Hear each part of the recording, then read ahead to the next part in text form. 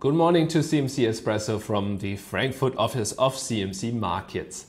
With a massive oversupply in oil services, that is drilling rigs, completion rigs, frac spreads and so on, it will take years for oil services prices to recover back to old highs.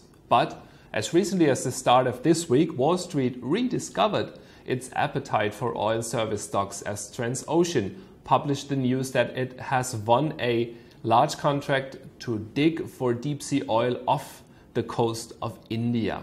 This is seen by many as a signal that after 2 years of downsizing and cost-cutting, the oil services sector may get ready to stabilize and prepare for a rebound.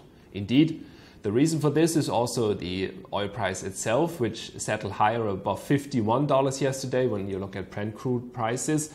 And that was on the back of news of terror attacks in Nigeria and because of Colin, that is a tropical storm in the Gulf of Mexico, gaining strength. So far, no production has been idled, but nobody knows if that may be coming. The storm season is ahead of us in the Gulf of Mexico.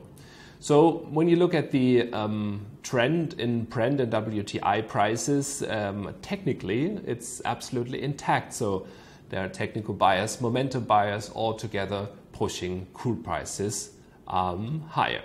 Some oil service stocks like Noble, Ensco or Nabors went up over 10% in the past 2 days.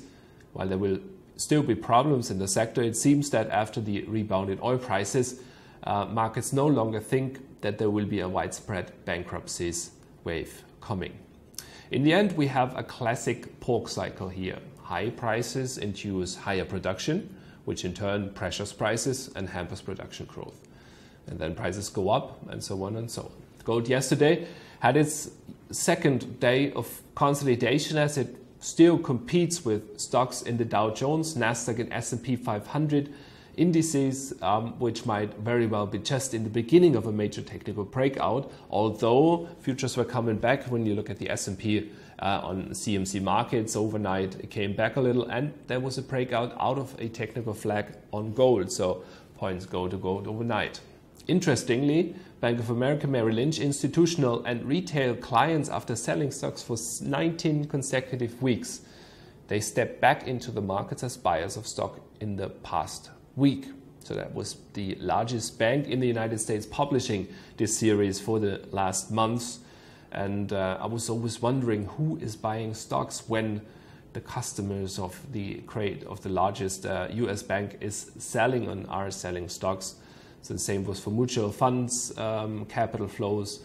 You could see that over the past weeks and months, they were sellers of stocks and now they might return. So this may be a sign that underinvested fund managers are readily willing to enter the market and buy into rising equity prices to reinvest their high cash rates, which have been as high as 8% on average globally. So as early as the start of last week, so that was a Reuters survey back then. So yes, one should clearly watch what US stocks are doing here. There could be some chances of a major technical breakout. All-time highs are just in reach, just 1% ahead.